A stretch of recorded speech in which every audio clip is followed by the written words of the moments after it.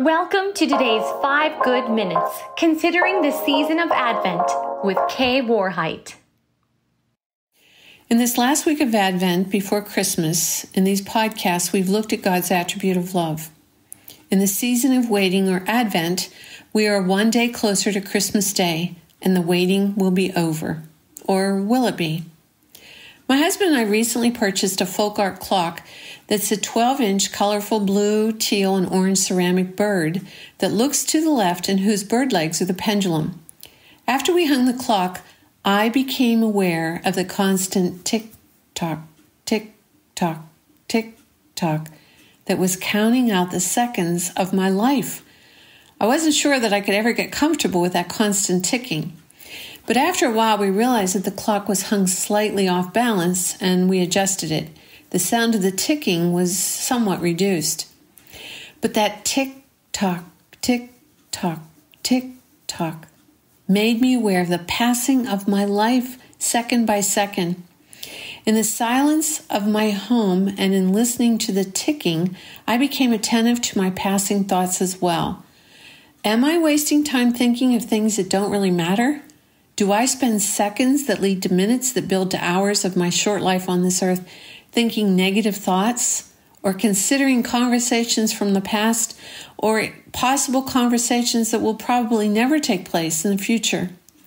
Are my fleeting thoughts about prayers that I tell people I'll say on their behalf, or am I really thinking vain and selfish thoughts?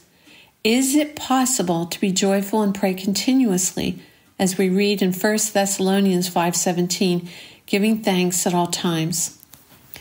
Advent is about second by second waiting.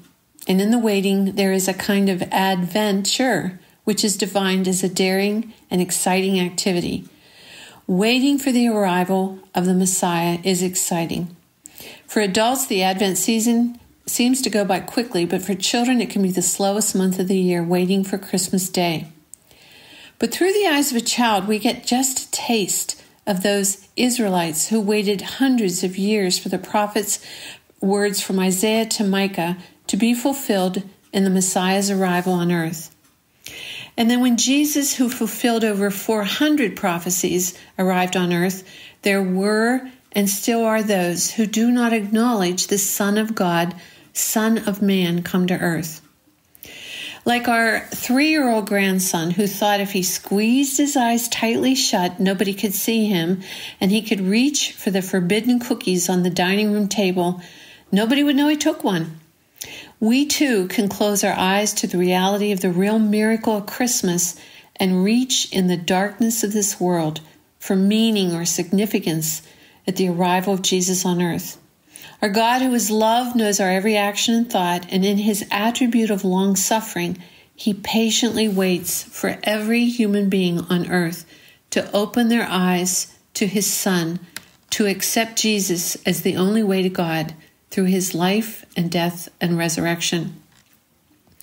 Without the true understanding of the awe and worship of our Savior, whose birth we celebrate, we remain in the dark and we're left empty. Oswald Chambers wrote, "Just as Jesus came into human history from outside, so he must come into me from outside. Ask yourself, have I allowed my personal human life to become a Bethlehem for the Son of God, to be born in me?" How do we begin to open our hearts to allow Jesus to be born in each of us? Jeremiah 29:13, "You will seek me and find me when you seek me with all your heart."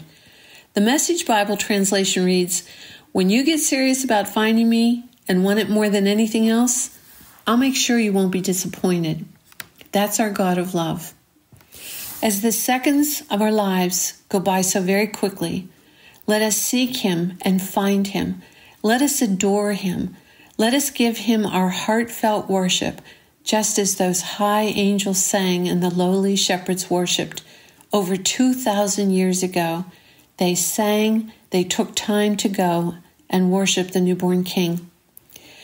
May we each spend not just seconds, but minutes that add up to hours of singing praises to this God of love, who creatively sent his Son to earth in the darkness of time. And for those whose hope is in God, we wait again for the return of the Messiah.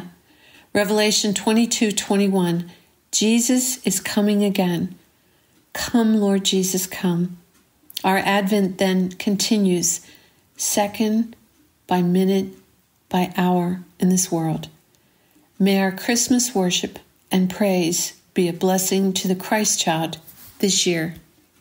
Blessed Christmas. Thanks for joining us here today.